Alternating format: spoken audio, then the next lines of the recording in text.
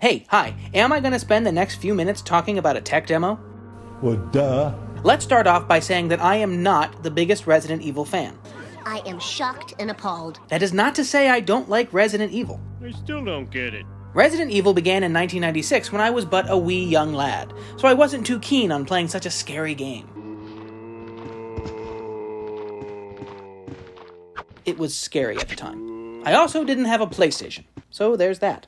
The same can be said for the next few games in the series. So by the time I could actually play one, it was around Resident Evil 5, but I felt like if I jumped in now, I wouldn't have any idea what was going on or who anyone was. What the hell are you talking about? This is also true for Resident Evil 6 and Biohazard, as well as all the spin-off and follow-up games. So I resigned myself to the belief that Resident Evil was just not for me. I had missed the boat. I hate being left out. But then... This is not how I imagined my first day.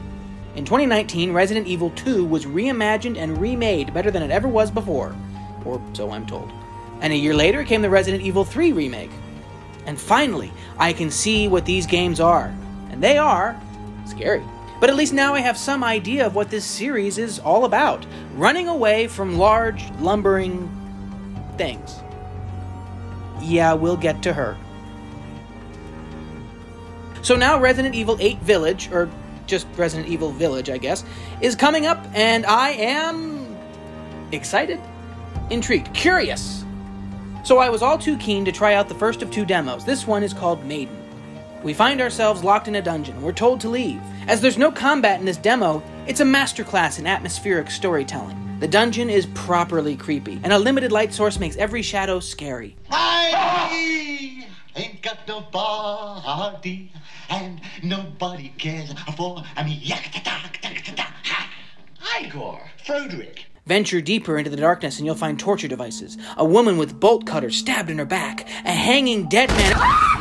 Fuck you. Just get the bolt cutters and go, okay? And then... Wait a minute, what's that noise? Hell no. To the no, no, no. Hell to the no. Hell to the no. To the no, no, no. Listen. Anyway, as we travel up into the castle, we see more of that atmospheric storytelling. The lighting, the shadow. What was that? Did you see that? There's nothing. No, never mind.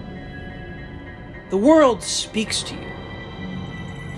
And as you travel, okay, yeah, that's a hand. Okay, cool. Let's go. It sometimes feels like a fun Scooby-Doo episode, you know, searching around the big scary mansion. It's empty. Let's go.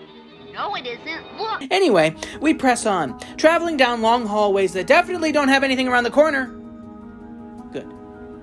Even this hallway tells the story. We eventually find our way into the grand foyer, and in any other game, this would be a warm and inviting space. Obviously not here. Here we know we aren't safe, like there's someone watching us. Yep. And we see more of these little atmospheric details. In the fireplace, there are clothes burning, a gruesome-looking teacup, and blood leading into the next room. We find a door, but it's locked, so now we have to look for a key. Going back into the main foyer, and that's a lady. That's a creepy lady. Okay, let's... Alrighty, cool. Okay. Okay, so through the standard search every cabinet of every video game ever, we find ourselves the key. So now let's just leave? Yeah. We can go. There's not gonna be any problems. Okay, yeah, that is a bee lady. Okay, all right. Let's. Okay. Yep. She got us on that one. Let's leave. Okay. And we're walking, and we're walking, and we're walking. We're using our key, and there she is. So we finally meet.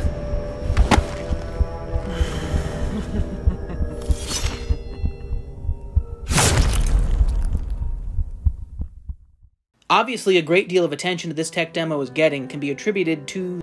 The big woman? She is Lady Dimitrescu. I think. Close enough. And this is her house.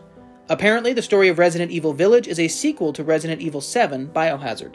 You play as Ethan Winters. His daughter is kidnapped by Chris Redfield. He takes her to a village, and the Dimitrescu castle is nearby. Not much else is known about this game. There are some returning characters, and there are some new ones, like the Duke. The developers took inspiration from multiple sources, from 16th century Hungarian murderers to Morticia Addams, and have said it feels like a horror game you can play, balancing exploration, combat, and puzzle solving. As my curiosity grows, so does my weariness. This is absolutely a me problem, but I'm afraid I'll get lost. This is a sequel. There are returning characters. So, do I have to go back and play an entire library of games to know what's happening?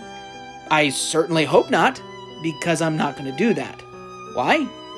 It's not that I'm lazy. It's that I just don't care. But also I want to see how enjoyable it is to a completely new gamer. One who isn't as well versed in the deep lore of its story. And that's exactly where I'm at right now. I believe games should be able to stand up on their own and be able to present their story and characters to those who don't already know them. And if this demo is anything to go by, I think I'm in good shape.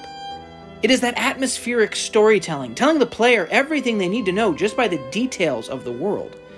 And this looks like an incredibly detailed and descriptive world at that. So, Resident Evil. You had my curiosity, but now you have my attention.